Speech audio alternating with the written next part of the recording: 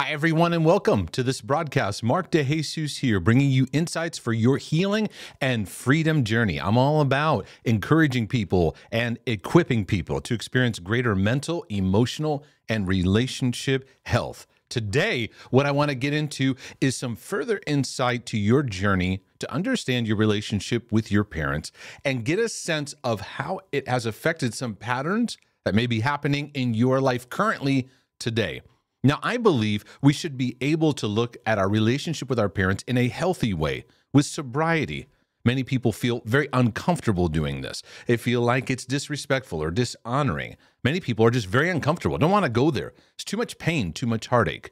But I think it's necessary as a part of the healing and freedom journey to understand where you've come from, how it's affected your life, so we can learn and sometimes relearn and allow the healing process to take place in how we relate to God, how we relate to ourselves and our thought world, and how we relate to the world around us. So today what I want to get into is 10 struggles that reveal that you had emotionally immature parents. Now, in a previous video, I did signs that your parents were emotionally immature, which I think is a very, very helpful resource. I mentioned a book, Adult Children of Emotionally Immature Parents, How to Heal from Distant, Rejecting, or Self-Involved Parents by Lisa Gibson. It's a very popular book, and I'd mentioned it in the last video. You may want to check that out because it could bring some illumination.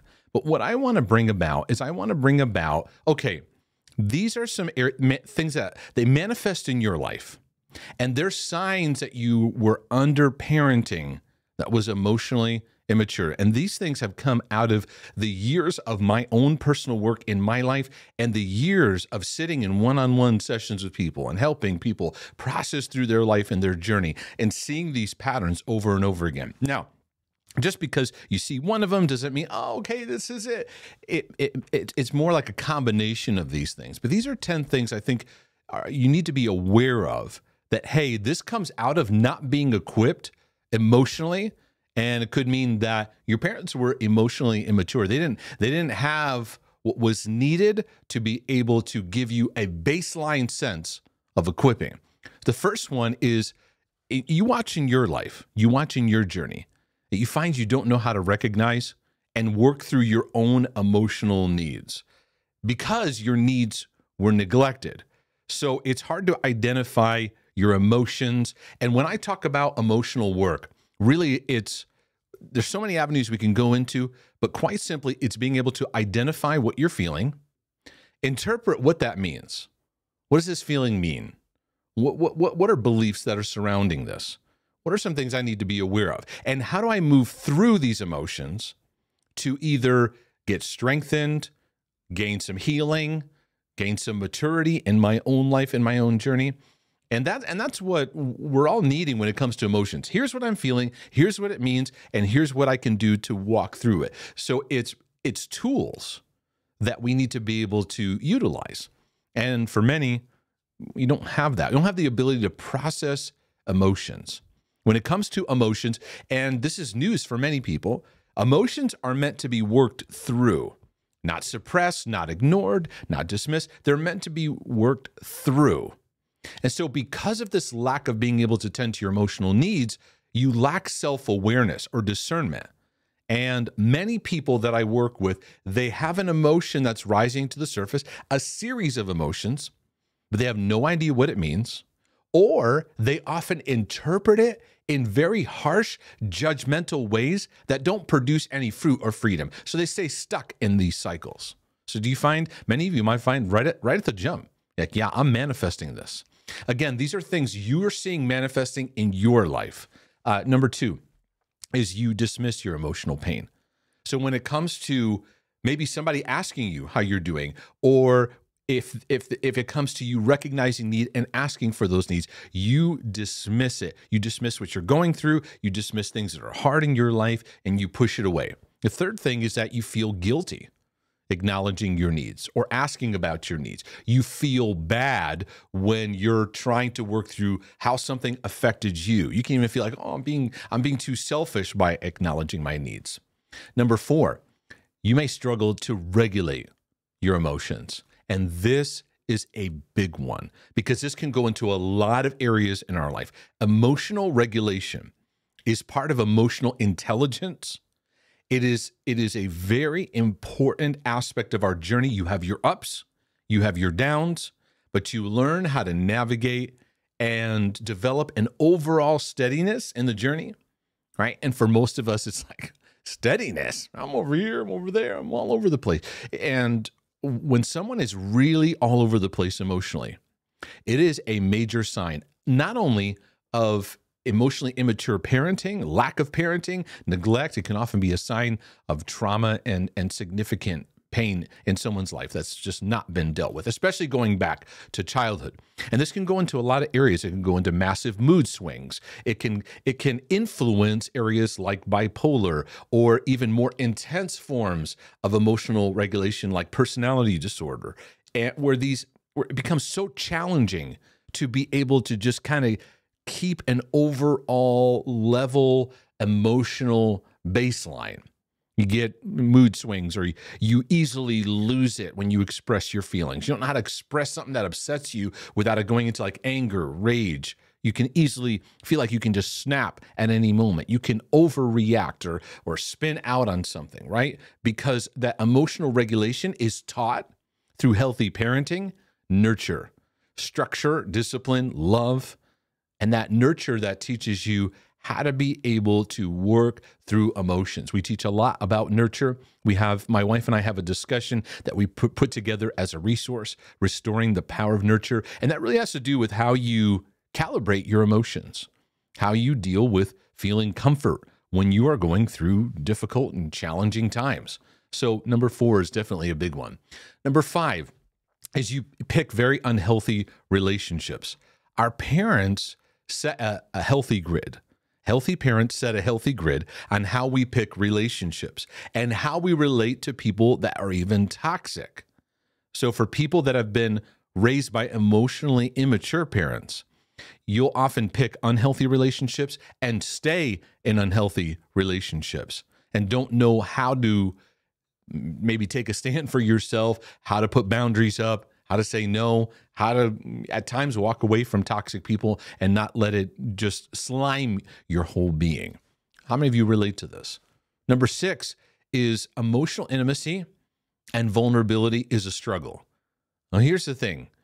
We all want emotional connection, intimacy, being known, being seen, being loved.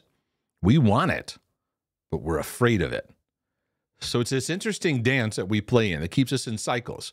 We want it, but we avoid it. We run from it. We want it, but we avoid it. We run from it. We want it, but we avoid it. We run from it.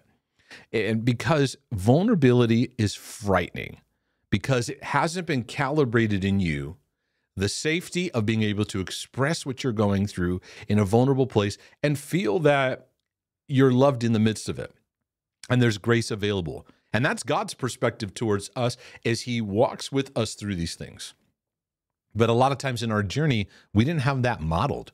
So we don't even know what that feels like. So that vulnerability is quite frightening. Number 7 is addictions become a way that we numb out our pain. It becomes a way of coping, a way of escaping. And addictions are basically something we look to outside of ourselves to try to help us disconnect from pain, to feel something different because what we're feeling is too much, either the pain or the emptiness. And we're the pain of emptiness. So whether it's a substance, whether it's pornography, it can even move into workaholism. There's all kinds of addictions that just cause us to have an altered state of feeling so that we don't deal with our pain. Why? Because emotional immaturity didn't teach us how to work through a hard day, how to access nurture, how to walk through recovery. Because all of this that I'm sharing with you here is really an inability to work through emotions, work through pain, and grow. You see, the journey, and this is important for us to understand our healing journey. The point of healing, what's the point of healing in our life? Like, where are we headed in this? The point of healing is actually greater maturity. And what's maturity in our life is we manifest more of the fruit of the Spirit. So the love, joy, and peace, the gentleness, kindness that's available in the fruit of the Spirit that is at work within us that needs to be developed in our lives. Well, healing gets that process going, because it's hard to manifest love when your heart's broken and you don't even know what love is like. It's hard to manifest joy when you're going through chronic depression, you've been neglected, and there's all this trauma and pain and complex trauma and all this stuff, right? So as we heal, the end goal is greater maturity in our lives. And so part of maturity is learning to find healthy ways to work through the pain in our life. And addictions try to cut that off and create a counterfeit pathway to try to feel relief. Number 8 is you may lack empathy for others. Empathy is a very, very important trait. It's a very, very important practice to have in your life, ability. And I believe that empathy is taught and emphasized and equipped in the home. It's the ability to put yourself in someone else's shoes, connect to what they're going through. It gives you compassion and grace towards them. And that helps set the stage for your perception of that person. Now, most of the time we get out of empathy really easily. We get judgy, we get harsh, we get critical, we get very shaming in our perspective. We do it to ourselves, we do it to other people. And you may struggle to have empathy. You may be very, very judgy of other people. You may default to judgment. That as your default setting is on judgment. You may also, because you lack empathy, and one of the reasons empathy is not happening is not only because of lack of equipping, but you've, as a result, become very self-focused.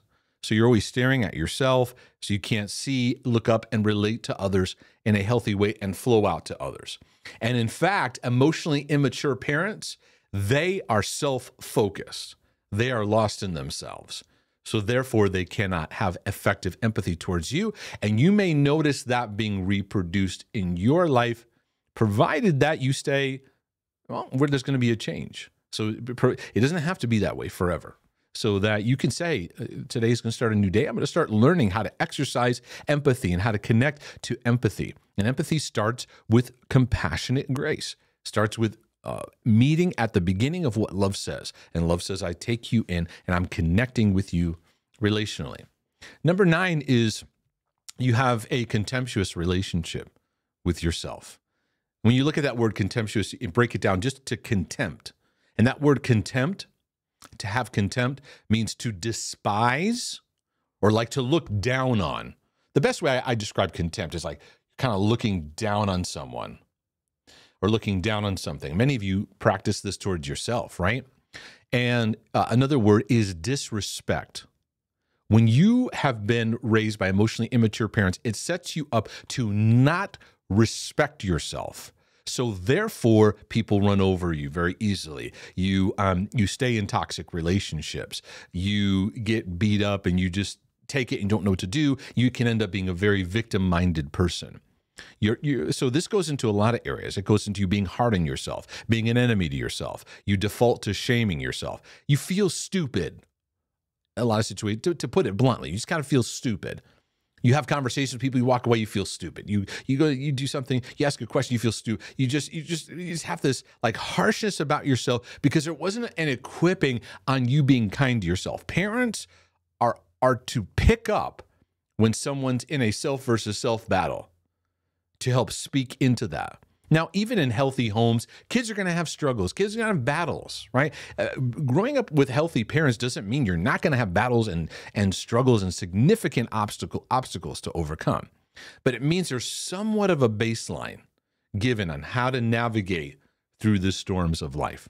And number 10, as you feel lost and you manifest constant confusion.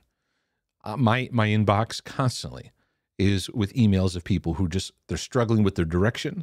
They're struggling with a sense of confusion.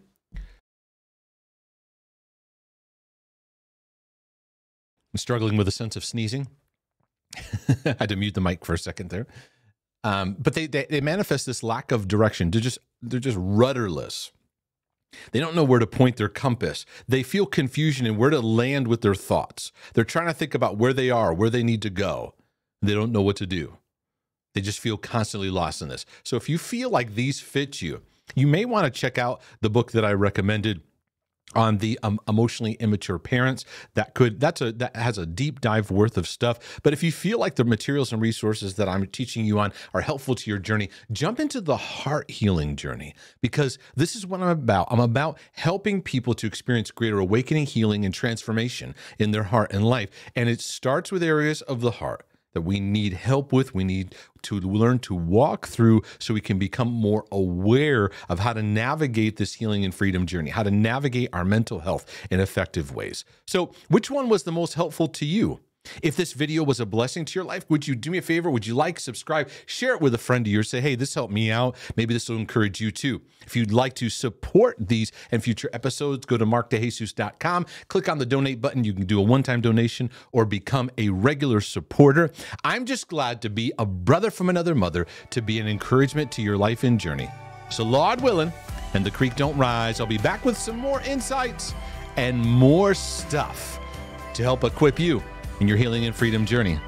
In the meantime, I'm out.